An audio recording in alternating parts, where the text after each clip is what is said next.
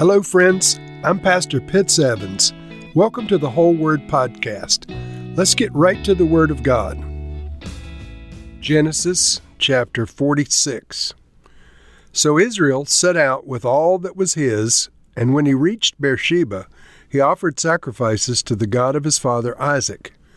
And God spoke to Israel in a vision at night and said, "Jacob, Jacob." "Here I am," he replied.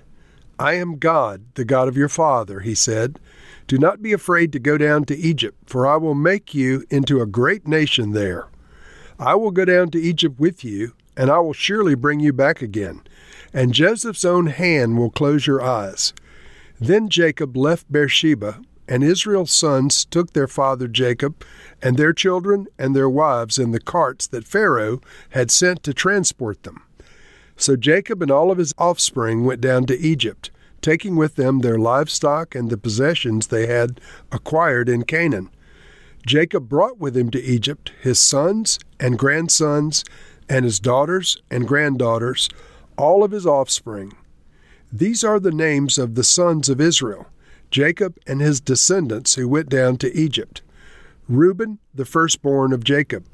The sons of Reuben, Hanok, Palu, Hezron, and Carmi. The sons of Simeon, Jemuel, Jamin, Ohad, Jachin, Zohar, and Shaul, the son of a Canaanite woman. The sons of Levi, Gershon, Kohath, and Merari. The sons of Judah, Onan, Shelah, Perez, Zerah, but and Onan had died in the land of Canaan. The sons of Perez were Hezron and Hamul. The sons of Issachar were Tola, Puah, Jashub, and Shimron. The sons of Zebulun were Sered, Elon, and Jahaleel. These were the sons Leah bore to Jacob in Paddan Aram besides his daughter Dinah. These sons and daughters of his were 33 in all. The sons of Gad were Zephon, Haggai, Shuni, Esbon, Eri, Arodi, and Ariel. The sons of Asher were Imnah, Ishva, Ishvi, and Beriah. Their sister was Sarah. The sons of Beriah were Heber and Malchiel. These were the children born to Jacob by Zilpah, whom Laban had given to his daughter Leah, 16 in all. The sons of Jacob's wife Rachel were Joseph and Benjamin. In Egypt, Manasseh and Ephraim were born to Joseph by Asenath, the daughter of Potiphar, the priest of On. The sons of Benjamin were Bela, Becher, Ashbel, Gera, Naaman, Ehi, Rosh, Muppin, and Huppin, and Ard. These were the sons of Rachel who were born to Jacob, 14 in all. The son of Dan, Hushim. The sons of Naphtali, Jaziel, Guni, Jezer, and Shillem. These were the sons born to Jacob by Bilhah, who Laban had given to his daughter Rachel, 7 in all. All those who went to Egypt with Jacob, those who were his direct descendants, not counting his sons' wives, numbered 66 persons. With the 2 sons who had been born to Joseph in Egypt, the members of Jacob's family, which went to Egypt, were 70 in all. Now Jacob sent Judah ahead of him to Joseph to get directions to Goshen. When they arrived in the region of Goshen, Joseph had his chariot made ready and went to Goshen to meet his father Israel. As soon as Joseph appeared before him, he threw his arms around his father and wept for a long time. Israel said to Joseph, "Now I am ready to die, since I have seen for myself that you are still alive."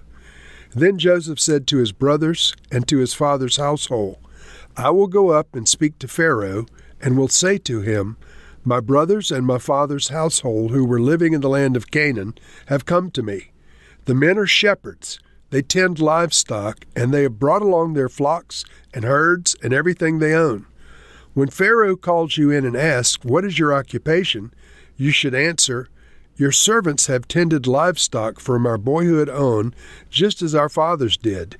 Then you will be allowed to settle in the region of Goshen, for all shepherds are detestable to the Egyptians. Verse 1, So Israel set out with all that was his, and when he reached Beersheba, he offered sacrifices to the God of his father Isaac. And God spoke to Israel in a vision at night and said, Jacob, Jacob. Here I am, he replied. I am God, the God of your father, he said. Do not be afraid to go down to Egypt, for I will make you into a great nation there. Now, friends, this is a powerful statement because Jacob is one man.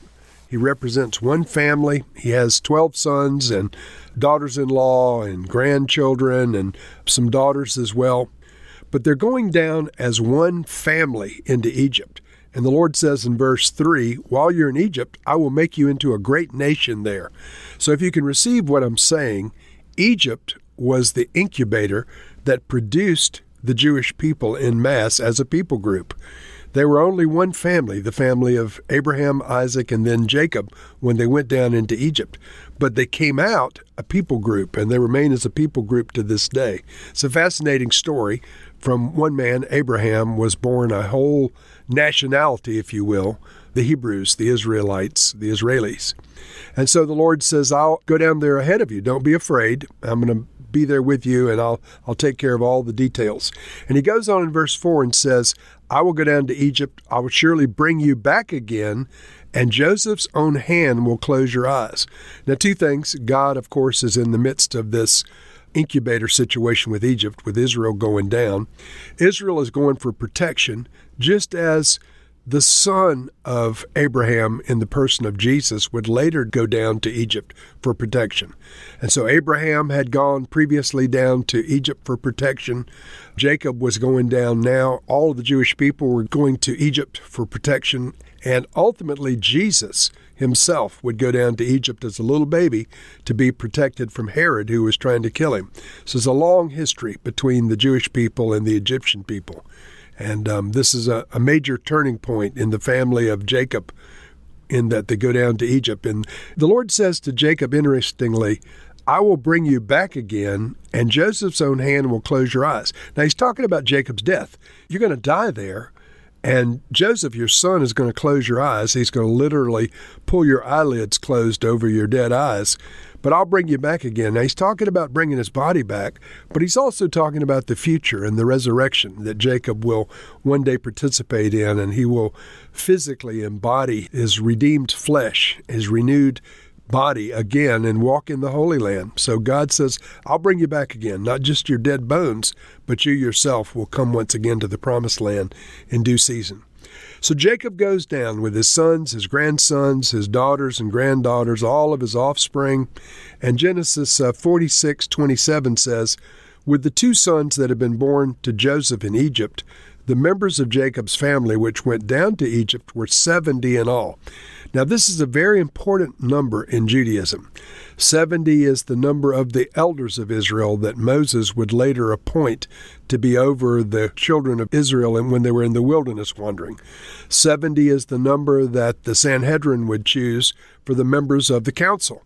And so 70 was a very significant number, coming first from this family of Jacob that went down into Egypt and later enduring through Judaism and all sorts of various traditions and scriptural references.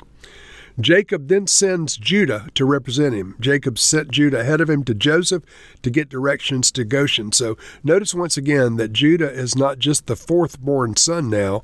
He's a leader in the family, and Jacob relies on him. Jacob had sent Judah down to Egypt, not knowing yet that Joseph was his son, and he trusted Judah to take Benjamin and to return Benjamin, and Judah had done all things well. So now Jacob is choosing Judah as his emissary to go to Joseph and get directions.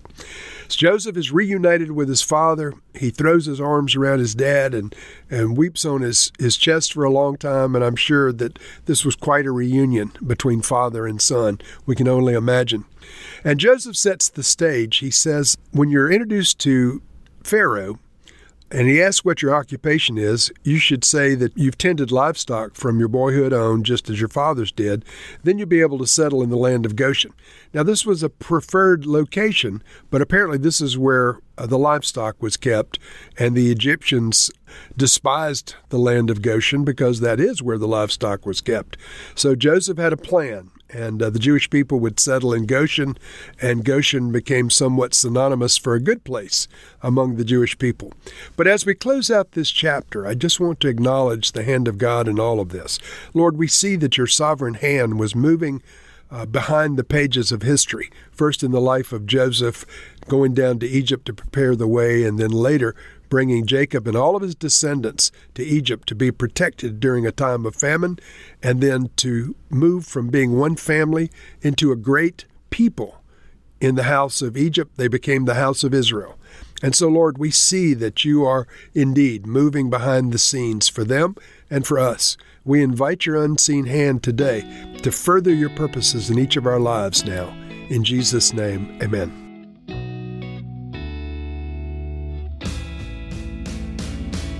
Thank you for listening to this episode of The Whole Word. It was brought to you by Whole Word Fellowship and the Northern Virginia House of Prayer. If you were encouraged, please share our podcast with your friends. We'd also appreciate it if you'd hit subscribe in your favorite podcast app and take a few moments to write a review. If you'd like more information on our church and our ministry, you can go to wholeword.net or wholewordpodcast.com for more information. Thank you again, and may the Lord Jesus bless you today and always.